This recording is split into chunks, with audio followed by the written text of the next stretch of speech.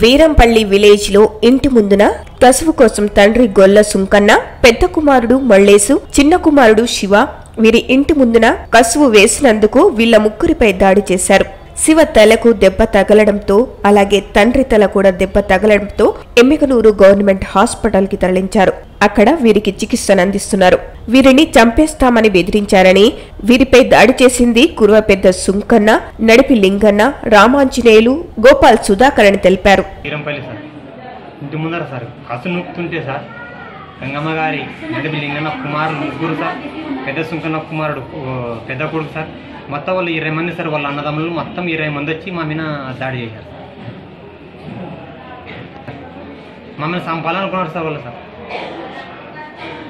మాకు సార్ వాళ్ళు సార్ ఏం లేదు సార్ వాళ్ళు సార్. ముగ్గురు సార్, ముగ్గురు అన్నదమ్మ సార్, మా నాన్న సార్. వాళ్ళు 20 మంది వచ్చి మమ్మల్ని దాడి మా మీద కూడా చేశారు సార్.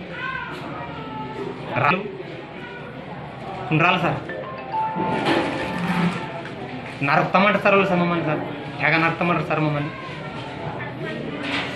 వాళ్ళు 5 మంది పెద్ద నాన్న పాడి నరుకుతాం మిమ్మల్ని ఒక నొగని అంటారు సార్.